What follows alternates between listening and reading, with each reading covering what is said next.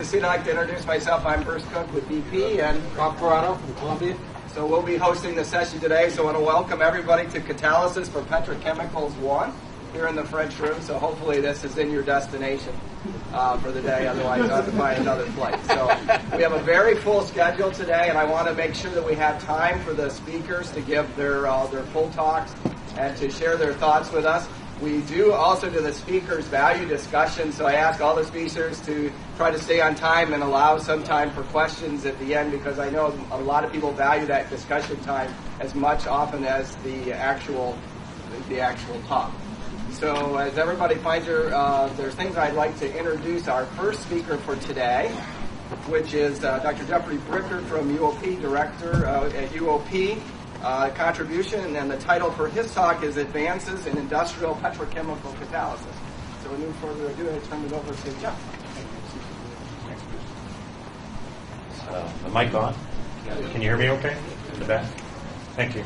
I'd like to thank the organizers for the North American meeting for inviting me to give a talk, and happy to share these results in petrochemicals with you.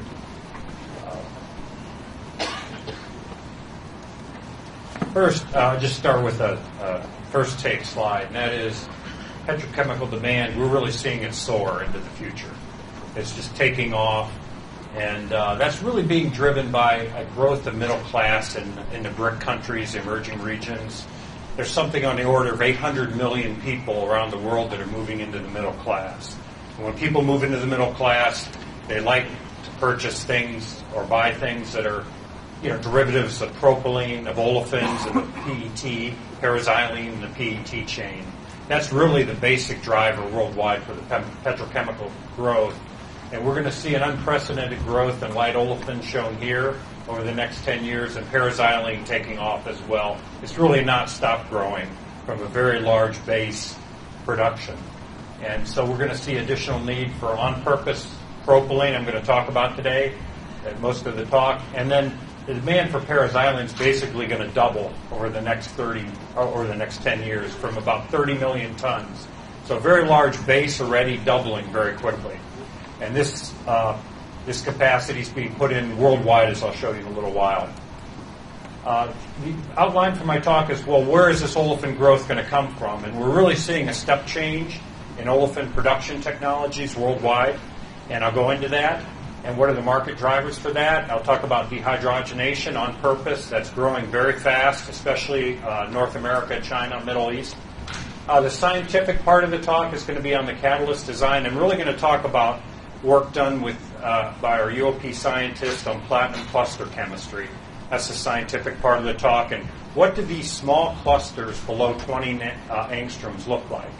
There's been a lot of studies on platinum metal particles. Excellent work done. We're going to look at the lowest end, how clusters form, and what structure do they have. And it's very interesting, and not what I would call what I expected to see when we look at these. And if I have time, I'll talk about MTO, because that, again, is a new emerging technology that's taking over olefin production. First, very quickly, I won't spend a lot of time on the introduction. A big change is the shale gas hydrocarbons, especially in North America. That's going to happen worldwide. Those are these hydrocarbons in the gas-rich shale, very deep. You probably read about it in the newspapers. You may be involved in it if you're working with production companies. It's going to change the world. It's already changed North America petrochemicals tremendously. And just show you, this is a world map, and in the red is where there are significant shale gas reserves have been found. In the gray regions, they haven't really looked. It wasn't part of the study. And our conclusion basically is anywhere anyone's looked, they found shale gas. And it's going to be produced, heavily not only in North America, but in the future in China and other regions. In North America, you can look out, and there are various projections. And the interesting part about shale gas isn't necessarily the natural gas, although that's good for energy prices. It's the wet gas liquids. And there's going to be a lot of supply of wet gas liquids, meaning ethane and higher, ethane, propane, butanes, and so on. And that's already, as many of you know, has shifted to steam crackers all over to ethane in North America. So that shift to crackers from naphtha or gas oil to ethane, of course, has led to an increasing propylene gap. We knew there was going to be a propylene gap and a demand for on-purpose propane dehydro. That was known. But this gap is accelerating because of the shale gas, the emergence of shale gas liquids, especially cheap available ethane across North America. So what are the olefin technologies? The emerging ones really are the top two. They're taking up a lot of the propylene demand. That is on purpose. You have very inexpensive propane from shale gas, and you have the largest differentials that you can imagine between feedstock and product price. You know, propylene may be over $1,000 a ton. You may have differentials in some regions as high as $600 a ton between propane and propylene. And so this is unprecedented in petrochemicals, really. And that makes it on purpose popular. Also, very cheap coal in China, available coal to make syngas, to make olefins from MTO. So UOP's license, I think we announced 4 MTO plants so far, and there are many more by other entities in China and across the world that you'll hear about. The conventional ways, of course, a lot of steam cracking going in from ethane, as I mentioned, and then a decrease in the amount of naphtha and gas oil cracking, which, of course, not only causes a propylene gap, but it causes a future butadiene shortage. Butadiene prices are soaring, and other C olefins and other pi gas C5 diolefins and so on. Today I'm going to focus on making light olefins, the light olefins that are growing fast. So propane dehydro and MTO have taken off, literally, and they're taking up a lot of the slack in production for those olefins. Now, why do propane dehydro? I mentioned a little bit about this, but basically you have very inexpensive C3 LPG now available. It's one feed, one product, very high yields, and very fast payback because of the differential feed and product, basically. So it's a one feed, one product technology. And just looking at UOP, we introduced this technology actually a long time ago in the early 90s. The first plant was actually in Thailand. But it's taken off recently. We have 9 operating units also for C4. But in the last 18 months, just to give you an idea of the growth of this area, there's been 13 plants announced just for Oleflex. And that's adding over 8 million tons of capacity of propylene. So those are in North America, China, Middle East. So we don't really see a stop to this because of this shale gas situation and the shifting of feedstock availability. And so what I want to talk about then is the technology for light paraffin dehydrogenation. I'll start with the process because the process really drives what the catalyst is and the catalytic chemistry. And the characteristics of the light paraffin dehydro, we're talking about very high temperatures, 600 degrees Celsius, over that, low pressure, highly endothermic, 30 kcals per mole. And as you drive propane conversion higher, you make propylene and then propadiene and methylacetylene, and those coke very rapidly at 640 degrees C. And so reactor design is very important and catalyst design. But in all the systems, basically, the catalyst life becomes short. It could be days for our technology to hours for other technologies out there. And as in all catalytic process, you really can't separate the catalyst from the process. These conditions are very severe, high temperature conditions, coking conditions, so the catalyst design is based on that. The process, I won't go through it in detail other than to say it's a multi-reactor process with interbed heating. It uses what we call CCR, which many of you know, but it's continuous catalyst regeneration. So the catalyst is spherical and it's moving continuously from the reactor to the regenerator. So it's moving from 600 C reducing conditions to carbon burn oxidation conditions continuously. So there's a complex system of lock hoppers and so on to keep the oxidizing and reducing conditions separate. But it can run continuously. And the beauty of this system is you can change catalyst on the fly. So there's no downtime. We've built over 200 of these for platforming, and now the amounts I've shown for dehydro for propane. For C4 units, you only need 3 reactors because equilibrium is easier. Sorry, I'll go back one. Can I go backwards? Yeah, and this just shows the complexity of the reactor design. So you have these catalyst pills continuously moving from a regenerator through the reactor, and in-to-out radial flow reactor through that catalyst bed. So there's a lot of mechanical engineering, complex design for high temperature operation at 640 type temperature. I'll go on. As I said, we introduced the first units a long time ago, actually, and then we've made continuous improvements. We're now in the 7th generation of catalyst. It's called DH18. It has 15% more throughput than the previous. And that's needed because these plants are becoming very large. I think about 2 weeks ago we announced the licensing to Ascend Petrochemicals, a 1 million ton plant. So these plants started very small. Like I think the first plant was maybe 180,000 tons. Now they're million-ton plant designs. So you can imagine with a moving bed system, regenerator, these are becoming fairly complicated. And the catalyst has to keep up with that. So we've been able to make increasingly improved catalyst. And what I want to talk about today then is the catalysis around that, and especially the platinum function. And so it's a very simple reaction. It's not like platforming or some of these complex reactions, hydrocracking that we work on. It's pretty simple. You take the paraffin, you make an olefin, you make diene, and you make coke. When you get into heavier paraffin dehydrogenation, it's much more complicated because of aromatic formation.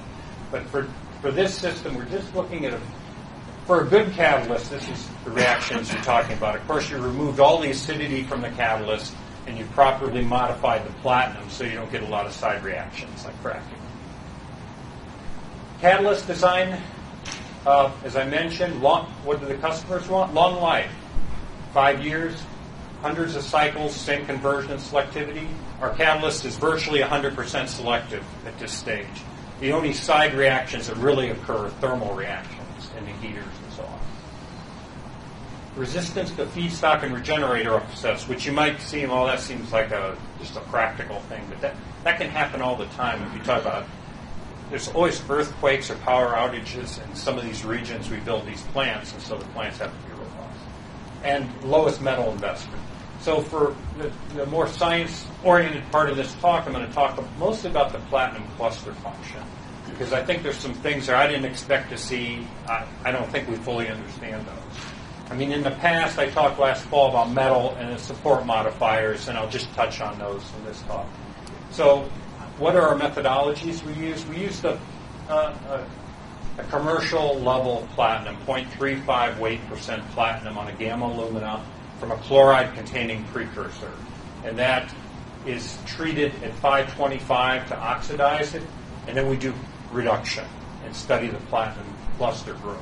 We used XAS.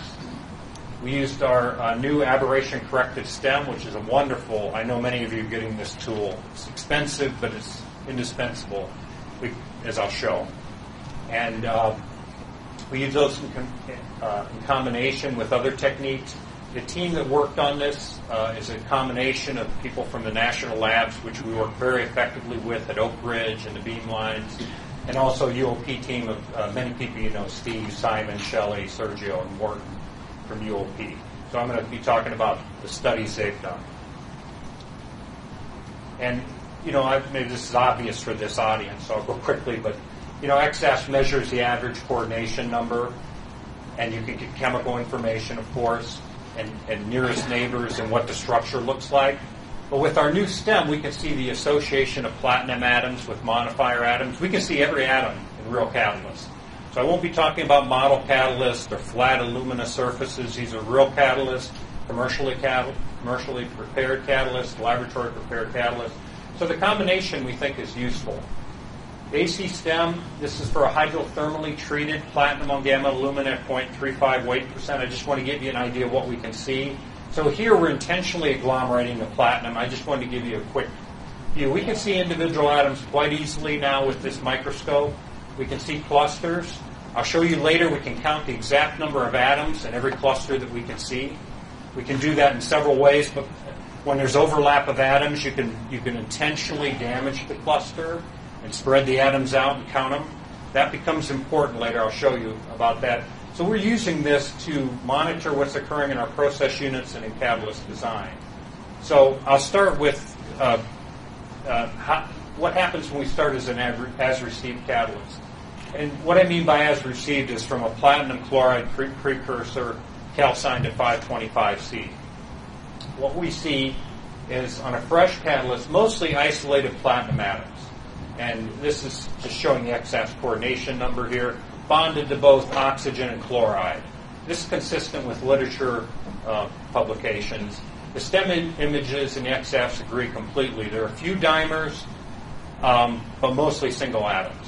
And that's something we know. We've known for a long time. Well, we weren't able to observe it for a long time. By chemiabsorption, we believe for a long time we have very well dispersed catalysts in the oxychlorided fresh state. What happens is when you start reducing these catalysts, well, at low temperature, the first thing you obviously see is reduction in ligand loss. So you start reducing the oxide, start removing chloride, and the white line area decreases significantly very quickly, and you get reduced platinum species. At the high temperature, I'll go more into detail on this, but you see platinum cluster and then support platinum interactions. I'll go into detail on that. There's been nice work by Konigsberger and others in this field. So the strong acidic white line is decreasing by 250 degrees C. We have a highly reduced catalyst. And there's subtle changes in the zanes at high temperature. And I'll go into more detail. For the low temperature regime, what we see is the initial reduction. We can see the platinum oxide and chloride bonding changing. And we can start to see platinum-platinum cluster formation by 250 degrees C. But these are very small clusters with just a few atoms in it. And I'll show you the STEM picture next. So you can see incipient clusters. You can still see isolated platinum at 250 C. You can see over here the average coordination number for the platinum by X-AS. And the clusters are really small. They're 4 to 6 atoms. So I don't even know if I'd call them a cluster like an organometallic chemist would make a carbonyl cluster. But they're small atoms associated with one another. And the X-AS and the STEM images agree almost completely at low temperature. When we go to higher temperature, it gets much more complicated. And I don't think it's necessarily expected, at least I, as a catalyst scientist, I didn't necessarily expect to see what we saw. And that is, we see increased platinum oxide signal. I'll show more interpretation of the data later. And what I'm showing here is the symbol data on our line model for our X-AS model. And the platinum-platinum decreases above 400. So the platinum-platinum interactions actually decrease as you go from 400 to 700 C. Now you may say 700 C, that seems like not a practical temperature, but remember, for dehydrogenation, we're talking about temperatures approaching that. So 700 C is sort of an upper bound of what you might see after prolonged high temperature reduction with these kind of catalysts. And the data model we did to 5 angstroms included platinum through 4 shells, and I'll talk more about that.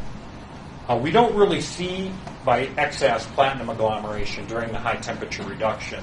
I would say our experience is reduced platinum doesn't agglomerate significantly.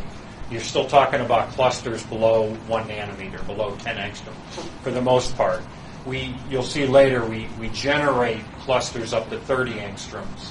And we do that intentionally by scheming to watch how the shape and geometry changes. So if I look more at the high temperature region, the points I'd like to make is the platinum first neighbor coordination, it decreases as you go above 400 degrees C. There's no platinum 2 level. It's completely absent, shown in the red. And the platinum oxidic bonding is actually increasing from 400 degrees C on. So these very important X-AS findings. So we're seeing cluster interaction with the support increasing, and actually from this data, the cluster size may be decreasing, certainly not growing a lot by X-AS. And if we look at just the basics of how you build a structure, and you look at spherical clusters and their average coordination versus the cluster diameter, you can generate these curves, which I think many of you are familiar with. And of course, for hexagonal or flat raft type structures, like a 1-1-1 surface plane, the average coordination number is much less for a given cluster diameter. So you're talking about rafts in the simplest case versus a more spherical structure. And so when you look at that and model it, what we conclude is at the high temperature regime, we actually have single-layer hexagonal clusters that are 3 to 6 angstroms. This is after high temperature reduction. These clusters may have anywhere from 10 to 20 atoms in them, as analyzed by XAS. And so they're flat. They're not spherical clusters where there's just a few atoms bonded to the surface. And if you go a little further, I mentioned this.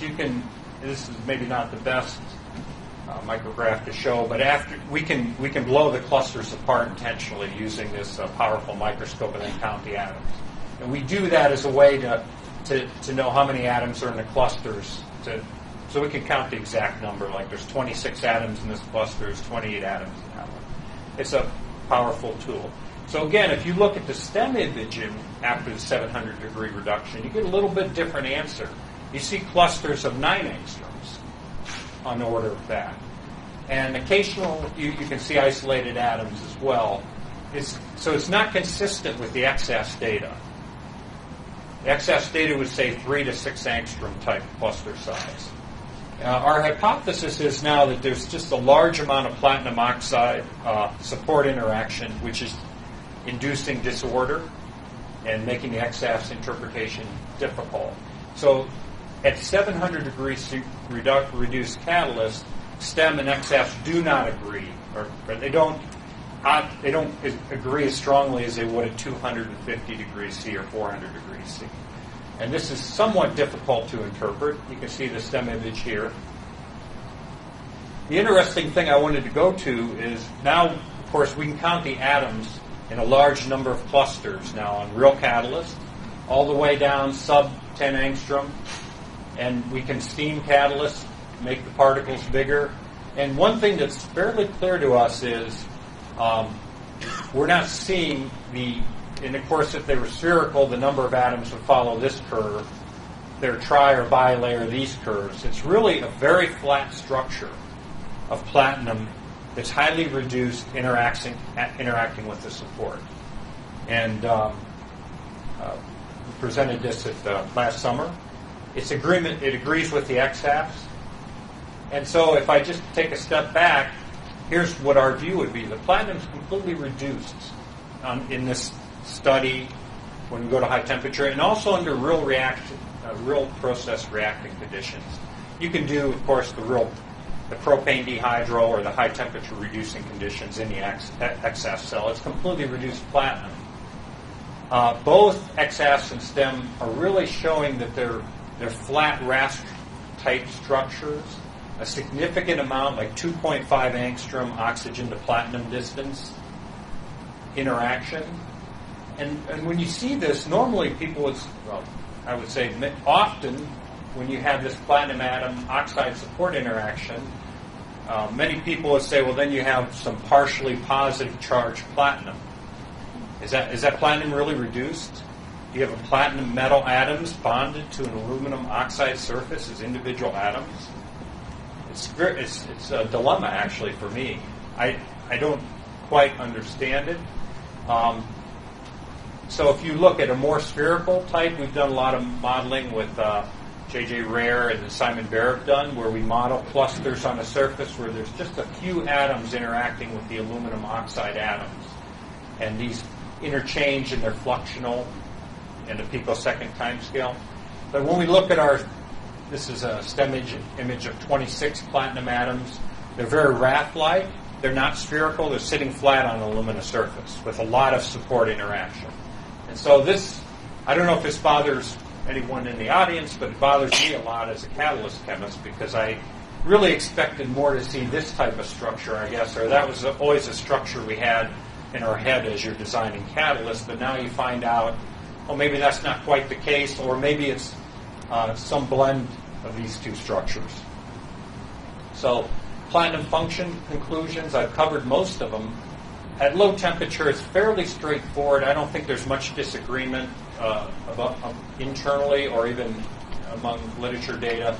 You lose the ligands, the platinum gets reduced, you have some single atoms, but you also start to get incipient clusters of 4 to 6 atoms. What happens when you go to high temperature is a totally different story. You don't really get growth of spherical or large clusters like you might see if you were studying 50 or 100 angstrom clusters that people study. And these smaller clusters, you really don't see that. They're more raft-type structures, similar to 111 platinum planes. Yet they're reduced. They behave like reduced catalysts. They can be alloyed or form intermetallics with other metals. You can measure that. And so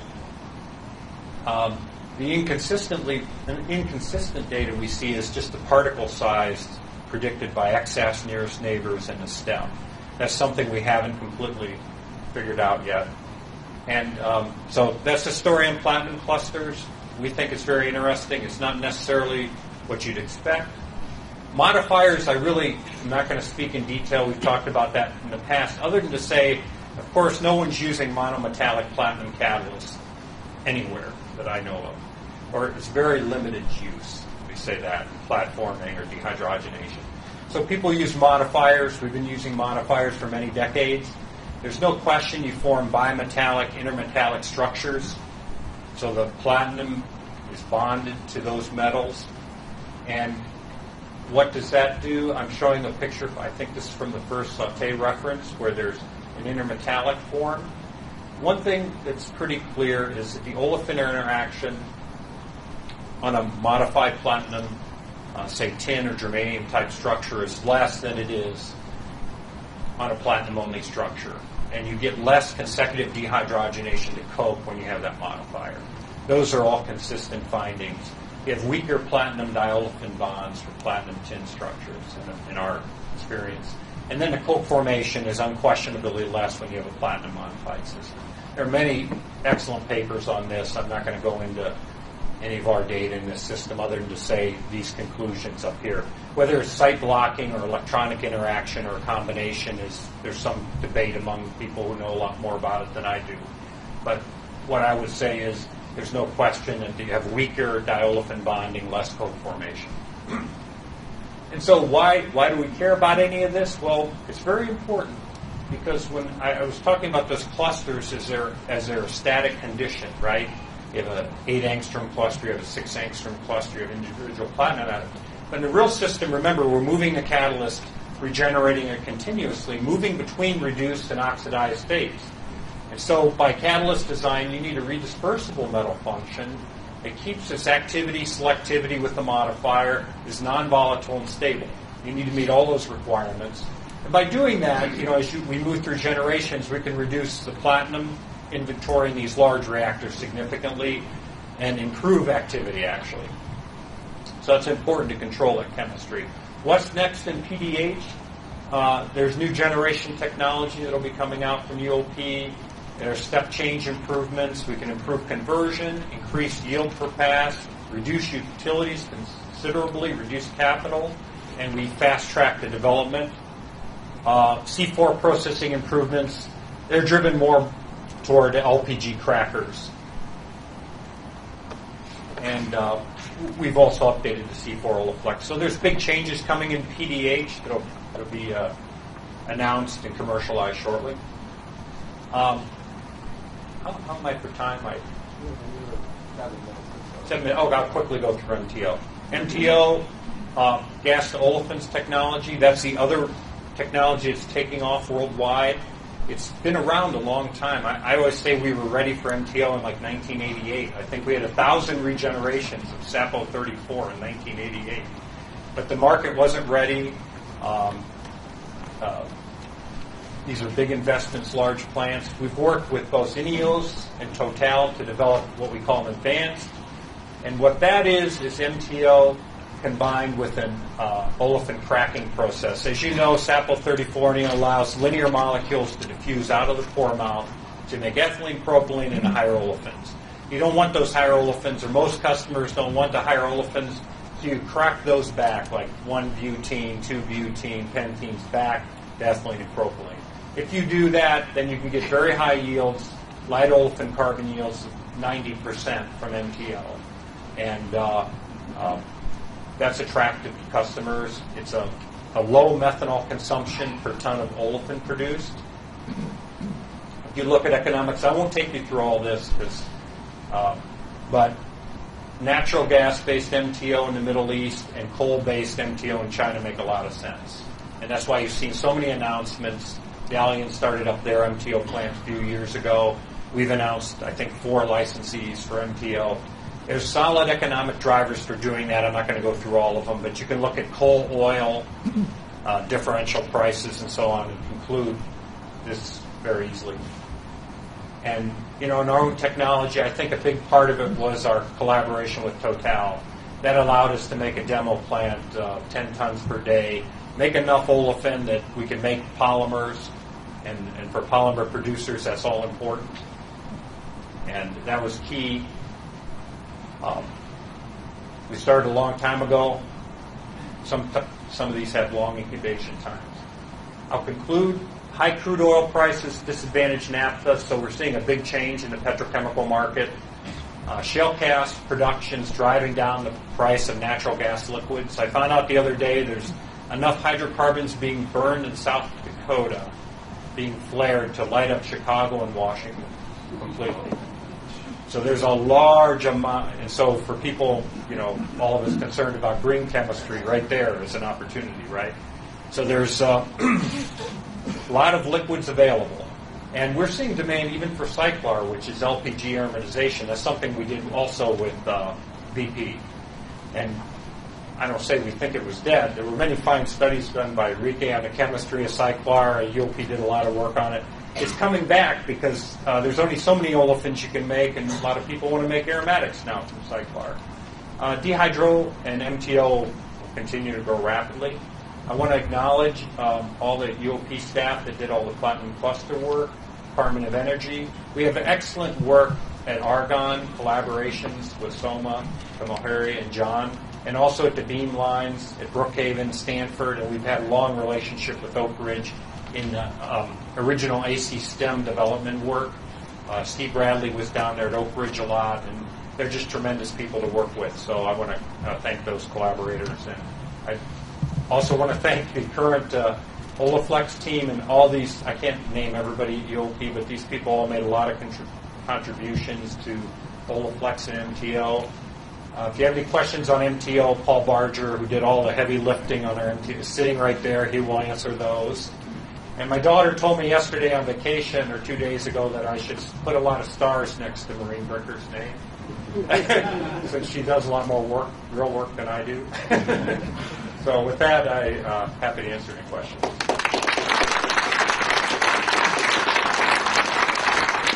paper is open for discussion. So are there any questions in a few minutes? So try to talk loud. You showed platinum oxygen bonding distance of about 2.5 months. And lots of people in the field have said that's longer than a bonding distance. That the bonding distance is about 2.1, which ties to your question about oxidation state of platinum. Yeah, that's a very good point.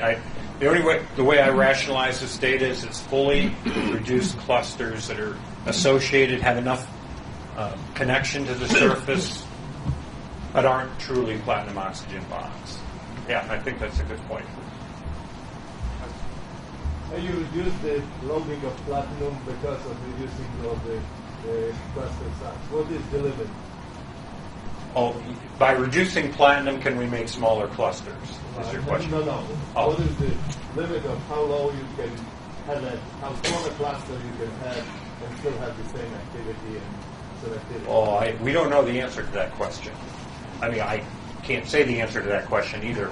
But I would say this. I don't think that you need clusters for propane dehydrogenation. It's not a structure-sensitive reaction. Or another way to say it is, I think very small clusters will do this reaction. That's the simple answer. Whether I could prove that to you right now or with more data, I think we might be able to. But yeah, so I think you could go down to almost single atoms, double dimers. The question was how small. I think the question where he was going was how small can a cluster be and still do the chemistry. So if you reduce platinum loading a lot, for example, can you get down to single atom platinum and do this chemistry? And the answer is, I think, yes. You'll want to have the modifier atoms in there, so it'll never be a single atom, but you can make, I think, pretty small clusters. Whether you can maintain them across the cycles, Jeff. Hello, Jeff. Very nice talk. How low is the acidity after you clean up the gamma alumina? I thought the gamma alumina, you really cannot get rid of acidity. Yeah, the aluminas we use in this technology or have been developed over many years, there's no acidity on our catalyst. At 600 degrees C, 650 degrees C, you won't be able to measure acidity in any probe reaction. And that's a study of many, many years by some of the people in the audience, some of my co-workers at UOP. Measured by whatever... You can measure it by probe reactions like cracking. You can measure it by probe reactions like acidity, probe molecules. There's no acidity. I can tell you this because there may be cases where you want to drive that modification to the very minimum. Yeah. And then if you go over the edge a little bit, you'll get tremendous coking very quickly. You'll know it. At 650 degrees C with propadiene and propylene. So I always argue there's no acidity. We've figured out how to eliminate all of that. Could you please comment about the oxidative dehydro technologies that these are just main point of hope for which it could be a Well, oxidative dehydro, yeah, we have a lot of patents on that. I worked a lot on that a long time ago when I was young, and that can be done. We presented a little bit on it like a year ago. So you can use, if you look at our patents, you can use these kind of catalysts, and you can do what we would call oxidative reheat. The reactor design that you choose is very important, but the same catalyst that does dehydrogenation can burn hydrogen selectively. So how you choose to do that in a process, whether it be a fluid bed, a radial flow bed with 2 radial layers flowing, an interheating bed, you could have a fixed bed of reheat catalyst, is a matter of process selection, but you can do oxidative reheat. We demonstrated a long time ago you could do oxidative reheat chemistry with this to advance the technology. Does that answer your question? Yeah. Yeah. I had a question about platinum volatilization. In the catalytic converter industry, they have an issue of PTO2 being formed and volatilized off of the alumina, and you have a CCR. Do you have any issue when you use bimetallics to help prevent that? Yeah, the question was, do we see any volatilization of platinum, and do bimetallics play a role in preventing that? Well, we do not see volatilization of platinum under normal conditions. You could have an upset condition with very high chlorine levels or something that should never happen in a unit. It might cause that to happen. But under normal operation, there's no platinum volatilization at all. It's independent of the modifier, even without the modifier, because our regenerators are designed in a way that the temperature, the pill temperature, just doesn't get as hot as a converter. I think we have time for one more question. We'll go right there. Okay. Yeah. So I saw in your talk you were trying to compare the results at 700 degree reduction for XF and STEM. So wouldn't you expect they won't match anywhere because of disruption and the average information from XF when compared to the local information from STEM? Yeah, I mean, we didn't expect it to match perfectly, I think.